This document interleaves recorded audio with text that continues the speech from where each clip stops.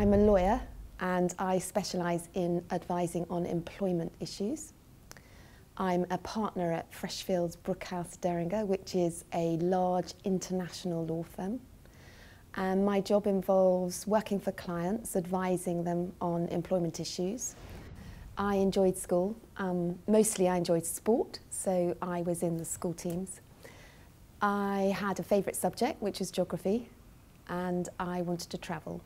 When I left school, I had a gap year and I worked abroad in France and in Sweden for various families doing au pairing, waitressing, jobs like that. And then I went to university after a year. Then after university, I travelled for 2 years in South America and Africa. My father's a nuclear submarine commander, and my mother died a long time ago.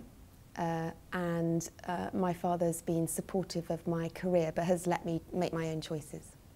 My first permanent job was as an assistant to the director of the Royal Geographical Society, dealing with screening for expeditions and organising events for photographic exhibitions, things like that. I then went travelling again. So when I was travelling, I decided I wanted to get a proper job, and that's when I applied for law.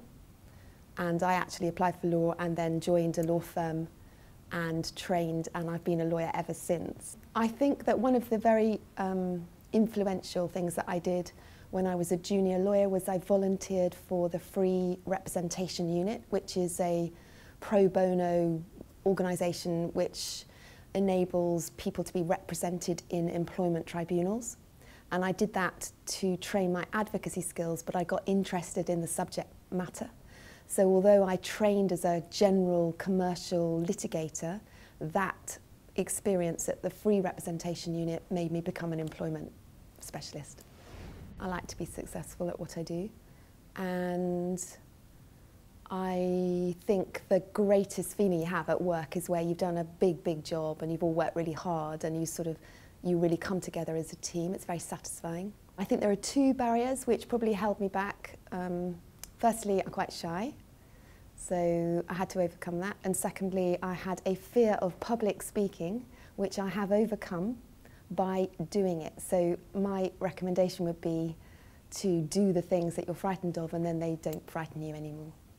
I'm a mother. I have five children, and I have quite a big job, and I have a pretty good life, to be honest. The things that go wrong are when I work too hard, and when I work too hard and too many hours, I forget everything else that I should be doing to keep myself fit and healthy. So, for example, fitting in running or fitting in, doing something for pure pleasure outside work, like going to the theatre, is very difficult when you're very busy. But yeah, on the whole, I think I've done quite well. I think it's easier now because my children are older. When they were younger, it was more difficult, and I used to get quite tired. But I think that, yeah, I think I've got a pretty good balance. I think I'm very lucky. I've got a nice job, I enjoy it, and I've got a great family. Yeah, I'm very lucky.